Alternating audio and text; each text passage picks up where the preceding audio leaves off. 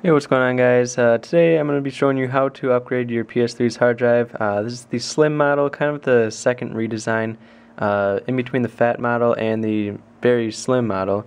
So first of all, go to this website, and I'll have the link in the description. Go ahead and download the latest system software for the PS3, and we're going to need to put this on a flash drive. So when you start your PS3 up with the new hard drive, you're going to need to have to update it right away off of a flash drive. So make sure you have that. So once the file is done downloading, just go ahead and open up your flash drive folder. You're going to have to make a new folder, name it PS3. Go ahead and put it in all caps just in case. I'm not sure if it has to be all caps, but it's a good idea to just do that just to be safe. And then in that folder, go ahead and make a new folder and name it Update. Again, all caps, just to be safe so you don't have to worry about anything going wrong.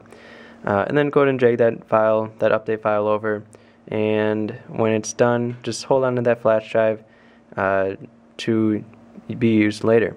So now if you've already had a bunch of saved data on your PS3 before, go to the Save Data utility on the Game section, and what you're going to need to do is, if you want, you can go and copy over all of your saved game data, so you're not going to lose any spot in a Call of Duty game for the campaign or anything.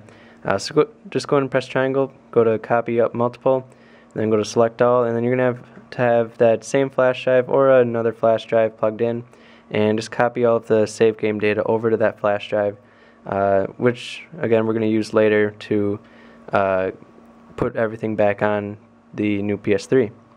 So now go and take your PS3, go and flip it on its back, and go ahead and there's this little latch door thing. It should just pop right off, and go ahead and unscrew the blue screw right there. And now this little door, it just slides out, and then it slides towards you, so you can just take that off, and there is your hard drive. They made it pretty easy. They have like a little metal bar thing that you can just flip out and pull to get your hard drive out. Make sure your PS3 is fully turned off at this time and unplugged, just to be safe. And your hard drive should just slide right out, and there we go. Now we have to take out the old hard drive, and then we can put in a new one. You're going to want a pretty small Phillips screwdriver for this step, because the screws are pretty small on this hard drive case. So we're going to need to take this metal plate off of the back. Again, there's little screws in each of the four corners. Just take that out, put in the new one, put in the screws, make sure it's facing the same way, and then we can just go and slide it right back into the PS3. So make sure it's fully inside of the PS3. Don't leave it so it's sticking out a little bit. And then just go ahead and put that little metal bar down, put the plate back on, and then you can screw back in the blue screw to seal it up. Now for this next step, you're going to need to make sure you listen closely for the beeps. You're going to need to turn your PS3 on a special way, so just watch and listen.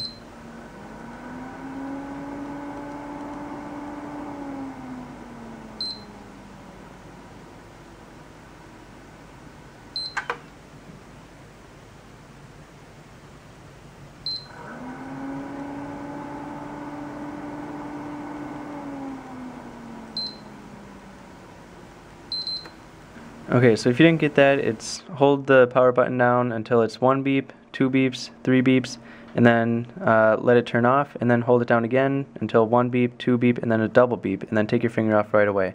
Now this is going to pull up the safe mode. You're going to need to format your hard drive, so just go and do that step, and we will be back with putting in that update flash drive. And so now you're going to need to take your controller and press start and select, and it will go ahead and find the update data.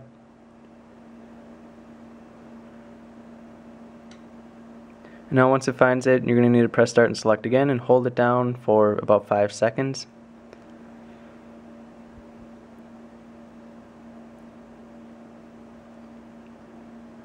Okay, now it's going to go ahead and update your PS3 and make sure everything's all set up so you can play all of your games and stuff on it without any problems.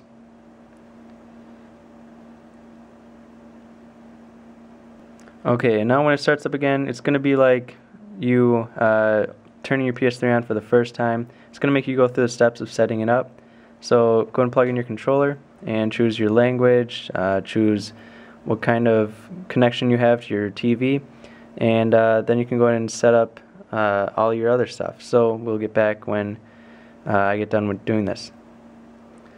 Okay, now your PS3 is going to go and log in for you. You're going to need to log into your PSN account again, but just to make sure that your hard drive is fully installed and everything, go to settings, go to system settings, and then system information, and you'll see whatever hard drive amount that you have. It should be a little bit lower than what you put in. Now go to the system or save game data and go ahead and copy over everything from the flash drive back onto your PS3, and there you go. So if you have any questions, go ahead and leave them in the comments below, but I guess I'll see you guys later.